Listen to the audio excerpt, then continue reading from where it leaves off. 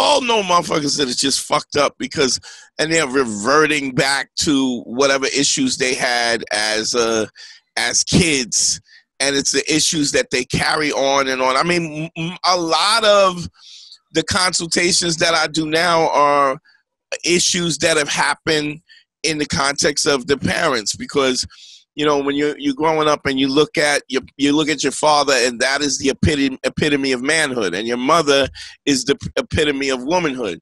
And if you don't, if that's not a good model, then that's the model you go into life with, you know, to figure out, well, okay, this is what I need to do. This is who I need to be, because that's what it is. So if your mom is crazy, then, and your pops is depressed, or he's overwhelmed or something, all of those things affect you. And then when it comes time for you to be social, I mean, I don't know if you, because we're a little young, you know, we're different age, Harry, but I don't know, do you find that it's more about being self-introspective now, or not even at your age? Was for that me a personally, thing? As a person, well, just to be self-introspective, or no, what? I mean, like, was that? I mean, I know, you know, doing the show and that kind of stuff was that kind of growth. You know, you wanted that kind of personal growth. So, like, especially, I mean this across the board. Children of immigrants.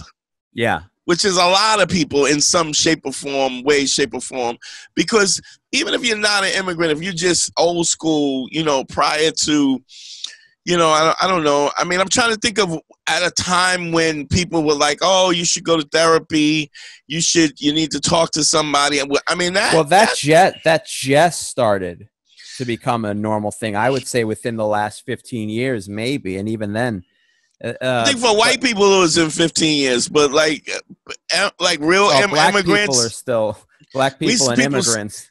Yeah, it's still not. I mean, it's a lot more. Where the fuck did Andre go? I don't know. Andre is disappeared for a second.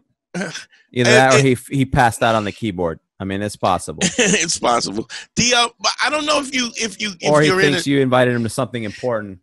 And so he had to skip out to make sure. I'm sorry, what were you saying, Dante? I'm saying the you know, I know for black people, maybe the last 10 years you see black people started going to therapy and started looking for, I mean, but for my father, like my father was born 1920. Yeah. So he grew up in the Depression during the Jim Crow era. Right. Which is ironic, because what do you say to a therapist? What are you so angry? I don't know. Racism. I can't Jim vote. Crow. Can't segregation.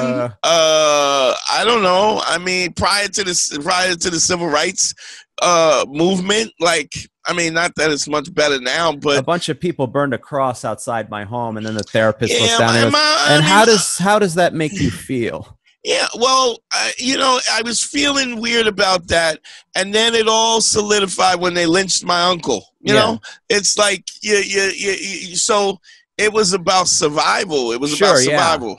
Yeah. Now, I mean, I think now it's become more introspective. I don't know. My dad was definitely a hardcore immigrant. You know, like very stringent. Yeah. So he's just. I don't think he ever did therapy, but now he's coming to the idea of like just now medical marijuana is a thing. Possibility for my grandfather, where like the years he spent calling my brother a junkie, like he's a junkie. I don't want him around here. He's a junkie for smoking some weed.